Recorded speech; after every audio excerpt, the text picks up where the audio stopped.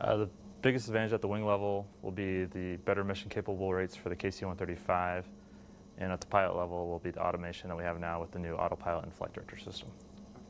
Okay. And I would say, I'm a dual status guardsman myself, okay. so I fly for American Airlines, and it will definitely translate better towards the airline type flying for the people, that are airline pilots. It'll make the transition back and forth easier because the automation level that we're going to be having now is more similar to what the airlines have.